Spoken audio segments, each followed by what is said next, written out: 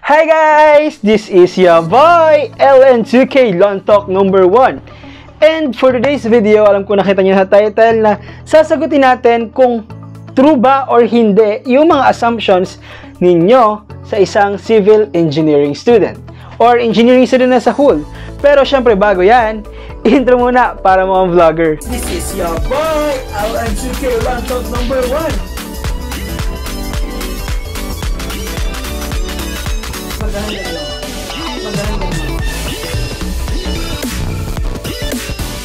So, welcome back to my channel guys. So, sa mga hindi nakakilala sa akin, I'm Brian Lontok from Bicol University, civil engineering student.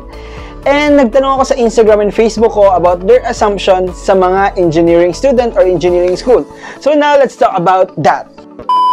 So, assumption number 1. Ito katingin ko yung pinakamalaking stereotype sa mga engineering student. Sabi nga ni Pia is, mahilig uminom. Yeah, and I'm not gonna deny it. It's actually true. Based on my experience on 3 years ko sa engineering, mahilig talagang uminom yung mga engineering student because we have a lot of reasons, like may tatlong reason. Reason number 1, pasado. Reason number 2, bagsak, iinom. Reason number 3, bakit hindi, di ba?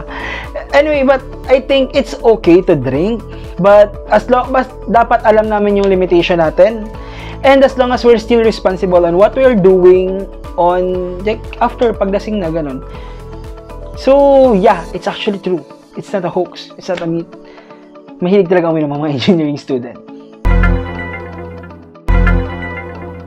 Assumption number 2. Actually, this is more of a question than an assumption.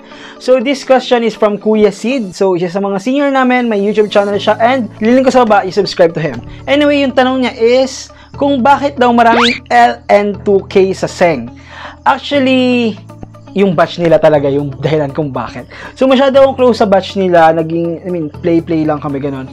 And, mag-vandal sila ng LN2K because that's yung tawag nila sa akin. So, pag LN2K, that's Lontok. And, nakarating siya sa marami. May sa office, sa CR, sa canteen, sa mga classroom, ganun. Like, on daily basis talaga, nung may face-to-face pa, is nakakita ko ng LN2K sa campus. But, yeah, that's the reason kung bakit may LN2K sa SENG. So, ayan. So, mga taga-SENG dyan, alam nyo na. So, let's go with the third assumption. This assumption is from Kit, an engineering student. So, yung assumption niya is mag-de-explain ng mabuti yung prof.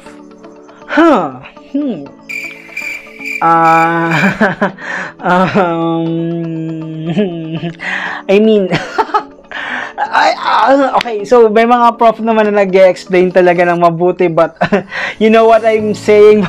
Let's go with the next assumption bago pa ako matanggal sa engineering school.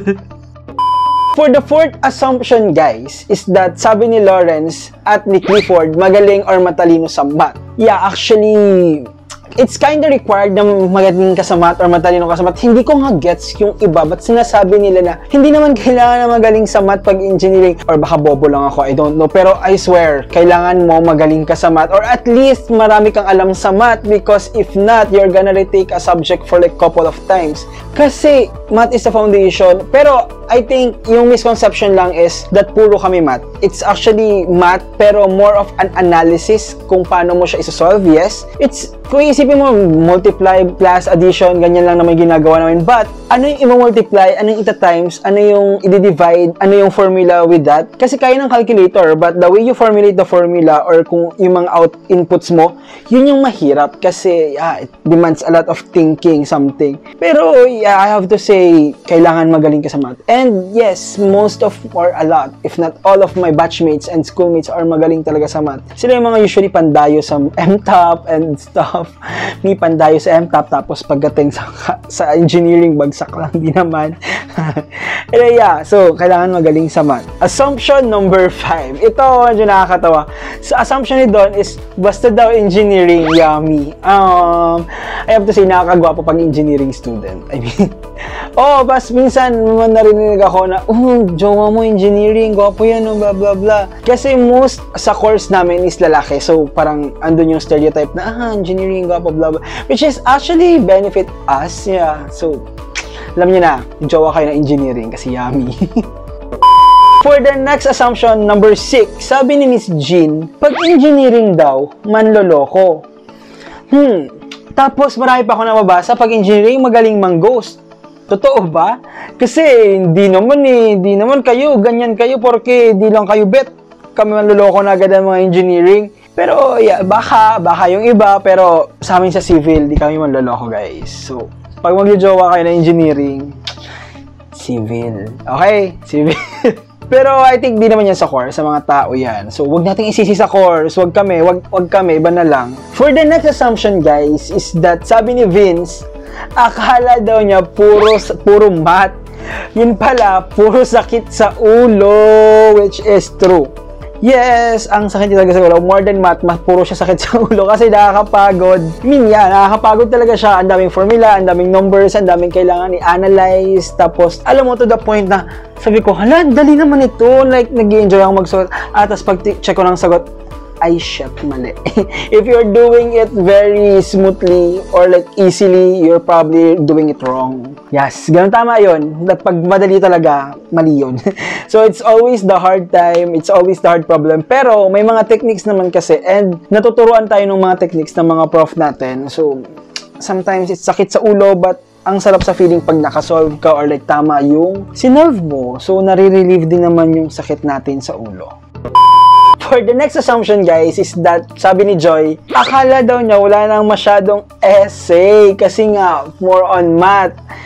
Pero, yes, marami pa rin kaming essays ngayon, especially sa minor subjects. And, I think may isa kaming subject na marami talagang essay because wala naman talaga kaming sarili kukumpitin sa subject na yon. Pero, I'm taking it as a perspective na pag engineer ka na, magagamit mo pa rin naman yung pag magaling kang sumulat. Especially sa paggawa ng proposals, pero more on technical writing siya. So, yeah. Kung iniisip mo na wala ng essay writing sa, sa engineering, yeah, meron kami. So, hindi mo matatakasan yun. Okay, our next assumption is from Francis. Ang assumption naman niya is, kung lahat daw ba ng engineering student is matatalino, at walang social life. Well, kung tigpa-follow nyo ako sa Instagram and Facebook, alam nyo na may social life ako and engineering student ako, pero hindi ko sure kung matalino ako.